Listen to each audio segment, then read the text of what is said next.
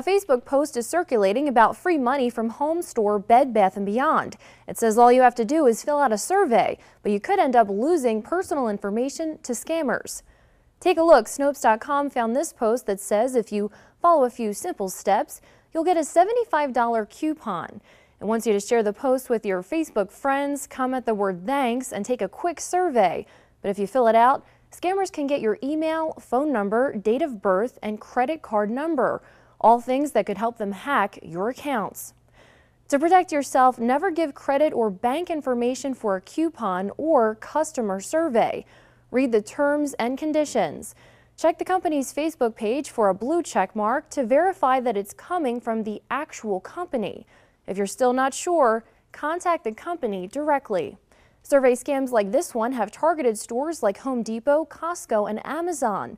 While these companies do offer coupons, giving away large sums is not a general practice.